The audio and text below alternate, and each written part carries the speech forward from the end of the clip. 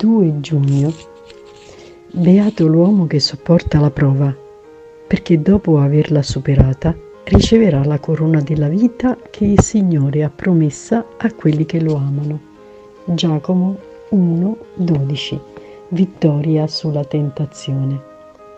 Nessuno sarà mai esente dalle tentazioni che variano secondo il periodo della propria vita.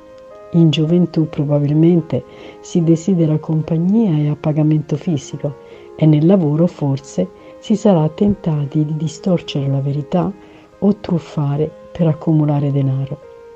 Dopo 40 giorni di digiuno e preghiera, Satana tentò finanche Gesù. Allo stesso modo tu sei vulnerabile agli attacchi sia nella floridità spirituale sia nei tuoi momenti più bui e tristi.